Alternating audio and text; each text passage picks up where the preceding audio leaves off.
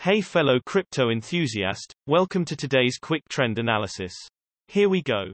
Today, find out how the price of Ethereum has changed and what the technical indicators SMA, EMA and MACD show.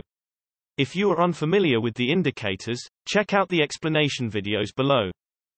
Looking at the Ethereum hourly time frame, the price went up with around 7.9%, but then came quickly down again in the last 24 hours, with a current price of $2,392.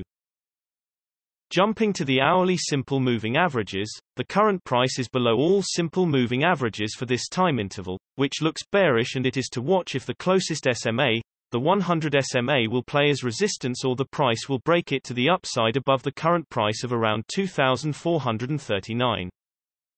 Moving to the hourly exponential moving averages, the current price is below the hourly ribbon, which is generally bearish, and the ribbon could play as a resistance, so it is to watch if the price will bounce off it or break it. The current price to watch is around $2,465. However, the ribbon is compressed, which means the current trend is not very strong and a trend change could be expected. Jumping to the hourly MACD, the trend is currently going down because the MACD line is below the signal line. But it's expected for the price to remain the same for some time because the MACD histogram shows that the momentum at the moment is shifting upwards. You should wait and see if the MACD line will cross the signal line, which will be bullish. Looking at the 3-hourly simple moving averages, for this time interval, the current price is below all of the simple moving averages, which looks bearish, and you should keep an eye on the closest SMA. The 20 SMA will play as resistance or the price will peak above the current price, which is around $2,464. For longer price development, the daily time frames should also be considered, as the shorter time frames are not as accurate. Moving to the 3-hourly exponential moving averages, the current price is below the 3-hourly ribbon, which is generally bearish, and the ribbon could play as a resistance, so it is to watch if the price will bounce off it or break it. The current price to watch is around $2,585.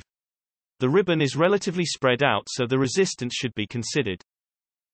Looking at the 3-hourly MACD, the MACD line is below the signal line, which shows that the current trend is on the downside.